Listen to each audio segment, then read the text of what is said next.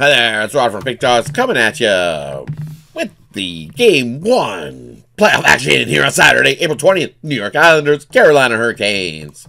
Just before we get that selection, I want to say, hey, if you're new to Pick Dawgz, welcome aboard. Glad to have you. Subscribe, like, hit that notification bell. That way you get notified when the newest content drops here at Pick Dawgz. Also, looking for the bets that I'm making today? Head on over to pickdawgz.com, hit that Premium Picks tab, click the hottest handicapper button, hit the leaderboards button, see who's hot over at Pick Dawgz.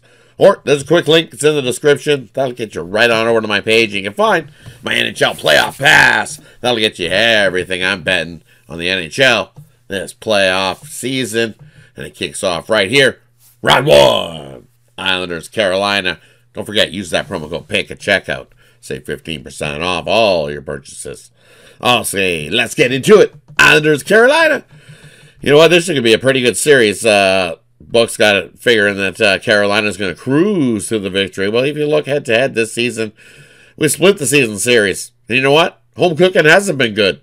The road teams won all 4 meetings between these two teams this season. You go back 3 more games before that, where the road teams won all the last 7 meetings head-to-head here between these two teams. Both these teams coming in hot. Islanders 8-1, 0-1.